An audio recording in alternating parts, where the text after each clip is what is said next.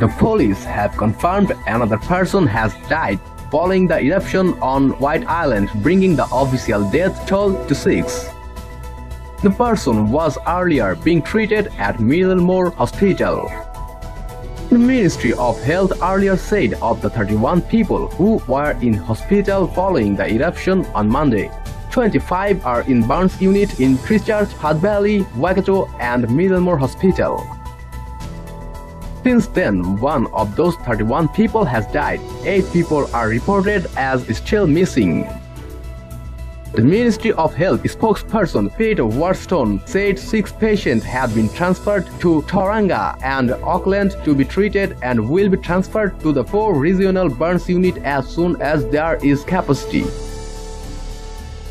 The volume of work facing our national burns unit at Middlemore Hospital in one day is equivalent to the normal workload that they would see in a typical year at the burns unit at Middlemore, Mr. Watson said. 27 people suffered burns to more than 30% of their bodies in the eruption yesterday afternoon. Many of the patients have suffered inhalation burns.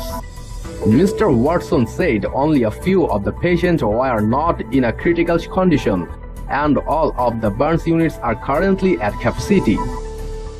47 people went on the island, 6 are confirmed dead, 8 are missing, 30 are in hospital around the country and 3 were discharged overnight. The bodies of 5 of the deceased have been taken to Auckland. Police have said there are no signs of survivors on the island. Among the injured or missing are tourists from Australia, United States, United Kingdom, China, Malaysia, and New Zealand, including 37 passengers and 1 crew member from the Ocean of the Seas cruise ship. The Chinese ambassador to New Zealand, Wu Ji, confirmed 1 Chinese national had been taken to hospital with injuries. She said she was waiting for more details and had asked the New Zealand government to make arrangements so she can visit the patient.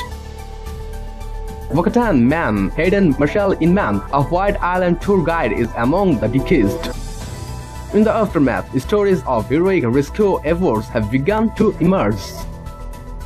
The police disaster identification team are assembling in Whakaari to await deployment, and a civil defense center opened today at Te Kaputu Ate Wanga Ate at 49 Kakahura Drive, Whakaari, to provide psychosocial support.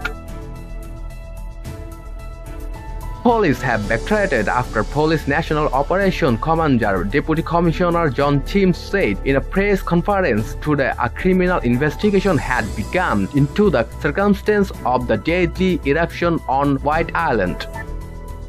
They have since released a statement in clarification, saying it was too early to confirm whether their investigation on behalf of the coroner would be a criminal investigation.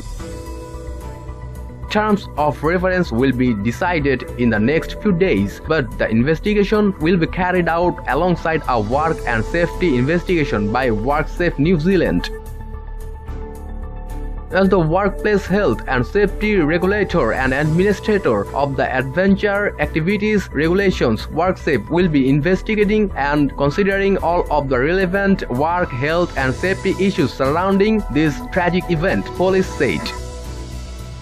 Meanwhile, Civil Defense Emergency Management Director Sarah Stark-Black said there was a 50% chance of another eruption in the next 24 hours. GNS said the chances of a large eruption were low, but the volcanic alert level remained at 3 minor volcanic event, while the aviation color code remained at orange. Mr. Timms said attempts to get a drone to the island to assess the condition would continue today. A previous attempt made earlier today was unsuccessful.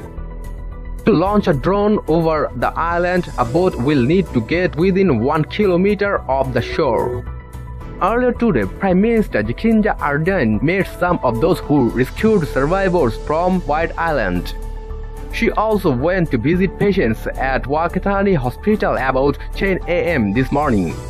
She went to the Waikato fire station where she talked to Kahu helicopters, pilots, firefighters, and ambulance staff. Meanwhile, questions are being raised over why tourists were allowed on White Island, but the company that owns the tour firm says the alert level was within its guidelines.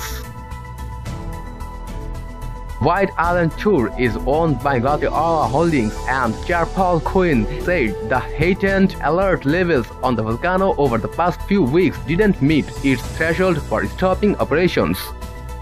Earlier, another hour leader confirmed a Rahi had been placed on the island.